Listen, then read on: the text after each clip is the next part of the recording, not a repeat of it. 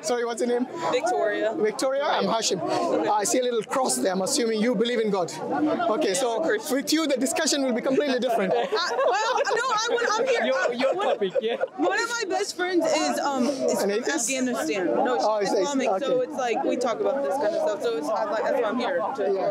So look, when we talk to the atheists, obviously we can't just straight away say God exists, believe in it, or else nothing else. So we need to talk from a philosophical point of view, from existential questions. We have to ask them existential questions, ask them where the universe came from, so things about the origin of things, and so on. Okay. With you is very different, being a Christian, okay? Catholic, Protestant, I don't know. Why are you laughing? No, I'm not laughing. Okay. He's just he's fun guy, happy guy. Yeah, happy. Because we see the sun after many days in this country.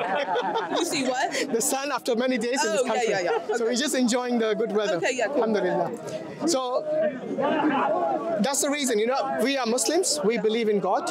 You as a Christian obviously believe in God as well. Yeah. Yes, even though the way we describe God would be different. Yeah. So the question that we ask the atheists about our existence would be different. You already believe all this was created by God, right? So it'll be a completely different discussion with you.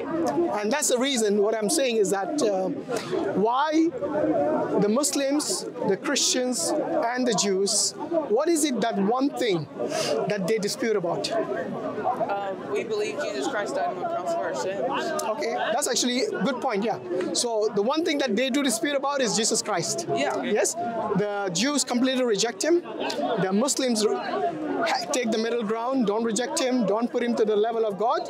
And the Christians go to the other extreme, they make him God. Do y'all believe there's Jesus Christ? Do you believe? Yeah, we believe in Jesus. Yeah, of course, as Muslims we do believe. A prophet? No, he's a Messiah. We believe. Okay, so you don't believe he died on the cross for our sins? No. we do not. So we don't believe he's the Son of God, we don't believe that he is God, and we do not believe in the crucifixion and the resurrection of Jesus. Is y'all's God, was he like in human form? No. No, never. So if you look at the Bible, So if you believe that God, all this stuff got here from just a spirit, no, we believe God created everything. but God was never in human form. He doesn't need to be to create anything. Okay. Does he? No, I mean he does it, but I'm just saying like you don't like we believe like Father, Son, Holy Spirit, like 3 in 1. Why do you do that? When none of the prophets in the Bible did that. Why would you do that? Because have you ever heard of faith? Yeah, but faith is based on what? On the Bible, or is it just blind faith? Well, it's based on your relationship with God. Yeah, but based on what? What is your source about Jesus? The Bible, right?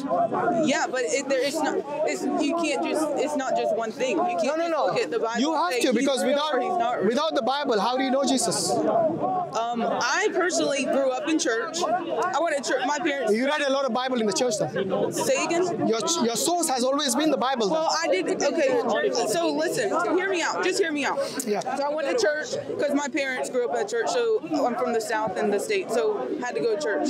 You're from the Bible Belt? Yes. Listen to me. Listen. I went to church every Sunday and every Wednesday. Right. And I didn't ever. I heard it, but I didn't ever get anything out of it till I was probably about 16 years old. Did you start asking questions at that age? No, I had always asked questions, but I didn't really care to like have a relationship. What kind of questions that you asked that you didn't get an answer to at your church? Well, I don't say I didn't get an answer to them. I just say I didn't really care because I was like, this is weird. Let's see if you ask this question in the church.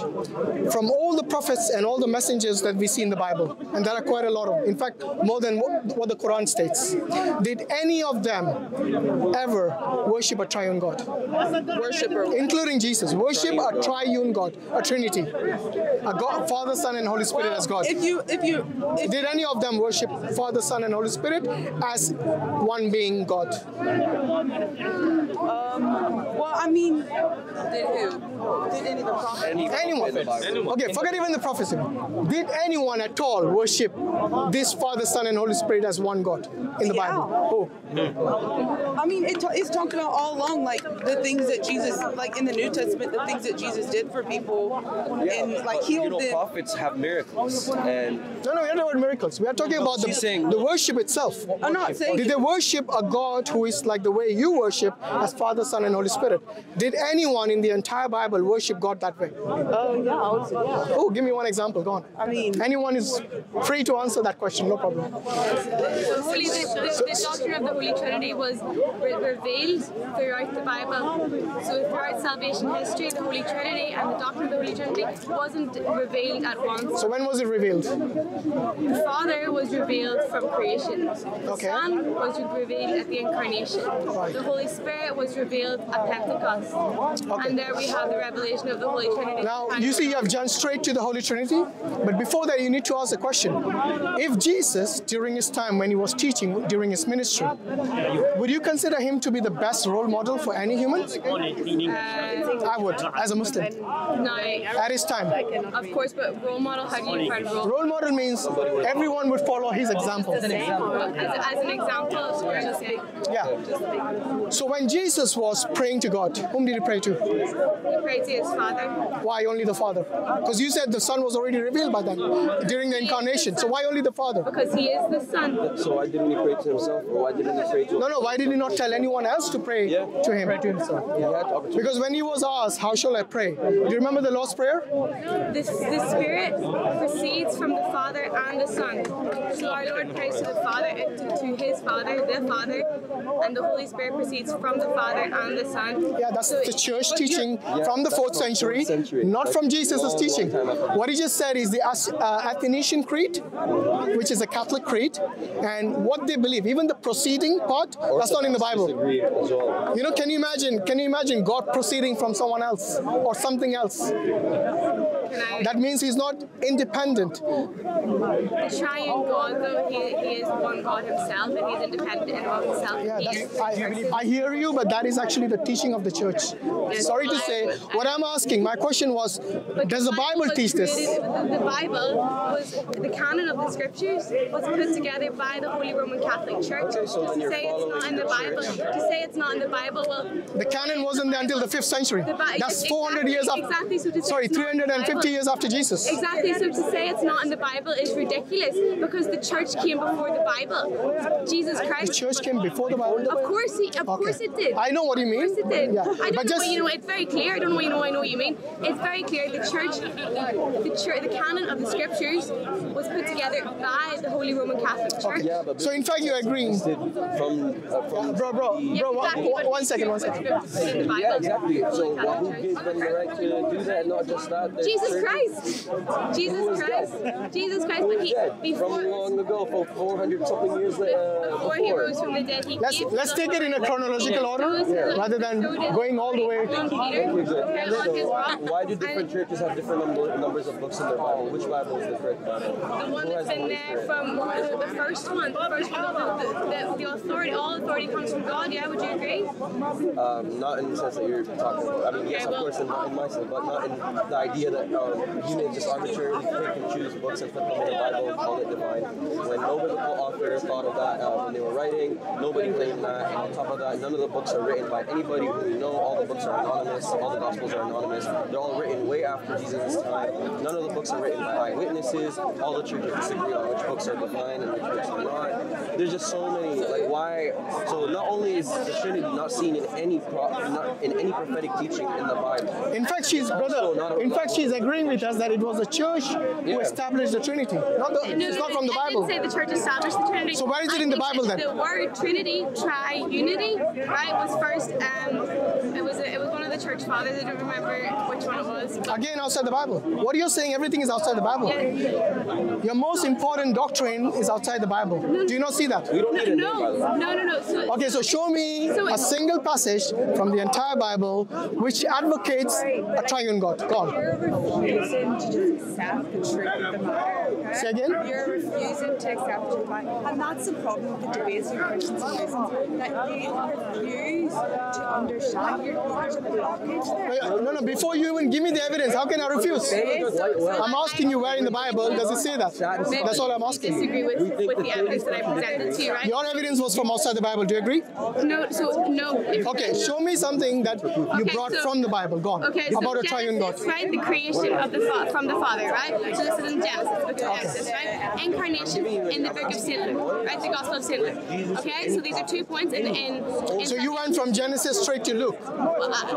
so those things are all Do you agree that before Jesus Christ, none of the prophets, and majority of the prophets came before Jesus Christ, none of them worshipped a triune God? Do you agree with that statement? they worshipped the God that had been revealed to them. And Who is what? And God the Father had been revealed Good. to them. Okay. Now Jesus himself, when he was asked, how shall we pray? Yes, he repeated the Lord's Prayer, which is our Father in heaven, not our Father, Son, and Holy Spirit in heaven. Do you agree? So even Jesus Christ and all the prophets, they all advocated the worship of the Father only. No. Okay, where did Jesus say to worship anyone other than the so Father? in the book of Acts, we see the event of Pentecost. Yeah? Was Jesus there? Jesus had just ascended to heaven and the Holy Spirit, and he sent the Holy Spirit, the advocate. Okay, so our Lord Jesus Christ revealed the Holy Spirit. Our Lord Jesus Christ ascended into heaven and he said, you will not be alone, I will send my advocate who will go before you, the Holy Ghost. And he sent the Holy Ghost after he ascended into heaven. But the Holy Ghost was already there during the baptism. At the event of Pentecost. No, I'm asking, look, Jesus said, until I go away, he will not come. But the Holy Ghost was already there during the baptism. Well, are you implying then that Jesus Christ was lying? No, I'm saying the Bible writers are lying. You're saying so. The ones who wrote the Bible are lying because there's a clear contradiction. In the Gospel of John 14 and John 16, in both it says, Jesus clearly says, until I go, the Paraclete, he will not come. Yes? When I go, then he will lead you into all truth. So the second question which you need to answer is this. What is the new truth that the Holy Spirit brought to you? Let's assume, for the sake of argument, that Paraclete is the Holy Spirit. What is the new thing that he proclaimed to you, which Jesus did not already teach you? So, at the baptism of our Anytime. Lord, so no. If you, let me address your first point as if the Holy Spirit hadn't come. So, at the baptism of our Lord Jesus Christ, the Holy Spirit descended on him like a dove, on him, right? The Holy Spirit descended on him like a dove. It was there, right? Right, at the baptism. It existed. On him. Doesn't matter. Of course it existed. It existed, that's what we are saying. Of course it existed, yeah. It's always existed, right? The Holy Ghost has always existed. He descended on our Lord at his baptism in the form of a dove. At Pentecost, he descended on the church. Okay, so the Holy Spirit was... When you say church, you mean the people? Yes, of course. It was Our Lady, Blessed Virgin Mary, and 12. I'll give you another example. Did the Holy Spirit... Address my example. Yeah, I'm addressing that. My example is the triune God. I'm addressing... No, you jumped the gun. Triune. Okay, if you're interested in the word triune... I'm not using the term. I'm talking about the concept. Okay, well, the concept is there. If you're not interested in the So before we go to the concept... Right, it's very clear. The Father is revealed at Genesis. The Son is revealed at the Incarnation. The Holy Ghost is revealed in Pentecost. This is all inside the... And how do you make them one? If you let me finish. This is all inside the Bible, right? So if you're disagreeing that the concept of the Holy Trinity is outside the Bible, you're incorrect. And if you can't accept that, then you can't see the logic. Shall I tell you why you're incorrect? Shall I tell you why? Do you agree with what I've just said? I'm telling you why you're incorrect. How can I agree? If I agreed, I wouldn't say you're incorrect. Because you just said the concept of the Holy Trinity. Yeah, the concept is not there. I'll tell you why. Let me have a word in between. I'll tell you why. Trinity doesn't just mean three persons, or three beings, or three entities. Trinity means the three are one being God. This is the leap of faith which you made.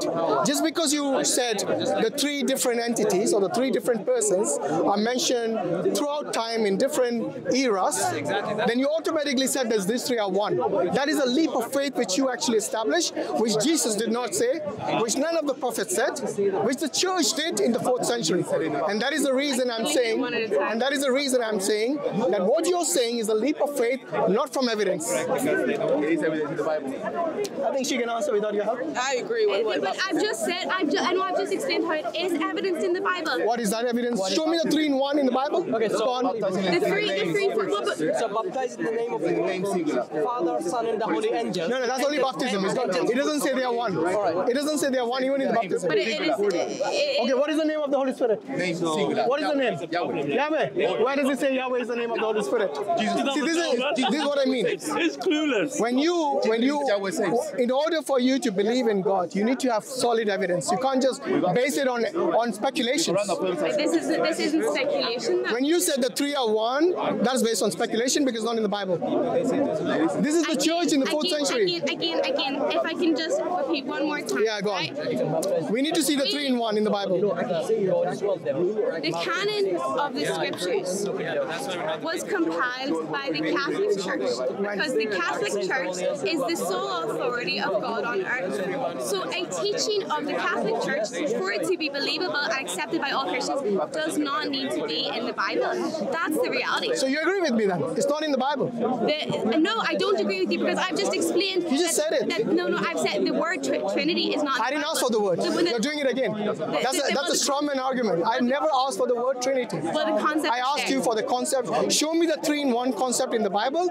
Until then, you have nothing in the Bible that shows us that the 3 persons are one being. But the concept is in the Bible. Show me the 3 in 1 concept. You're not accepting the 3 in 1 concept. Where is that in the Bible? You said from the fathers, the church fathers. You said about the canon. You know the canonization of the Bible. You know when it happened? I actually have a theology degree, but 5th century. That's it.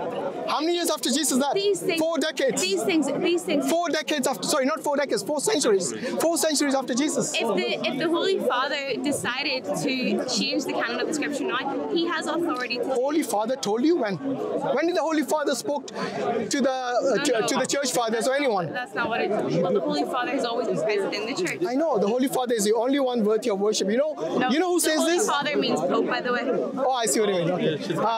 You're Catholic. I forgot because I'm used to speaking to the Protestants, and for them there's no such thing as a Pope. They reject the Pope. Yes, Do you agree? Okay. I acknowledge the difference between the Protestants and the Catholic, but when I see the Bible in which Jesus himself states that the only true God is the Father, then regardless of what the Pope says, regardless of what the church fathers say, Jesus' testimony stands over all of that. Do you agree? We're not claiming though that there's more than one God. We're claiming that there's No, I'm not saying more than one God. I'm saying to identify as the only true God, one person, not 3 persons. Jesus says in John 17:3, yes, are you aware of the passage? Okay, it says this is eternal life, that they may know you, the Father, the only true God, and Jesus Christ whom you have sent. So Jesus identifies the Father as the only true God and himself as the Christ. Now you cannot say that the Pope rejects Jesus' testimony, or the Protestant or any church fathers reject Jesus' testimony. That would be against Jesus, against everything you uphold as holy. Yeah, but it should be recorded by the